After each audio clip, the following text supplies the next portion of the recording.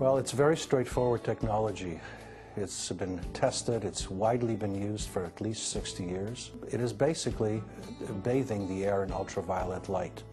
Ultraviolet light disrupts the DNA and RNA of cells, and it prevents airborne pollutants such as bacteria and viruses and molds and fungi and dust mites from propagating and from infecting, so that people really simply feel better. They breathe better, they sleep better, they have more energy, they have less fatigue. Life looks better. I will definitely be recommending Swordfish to my patients.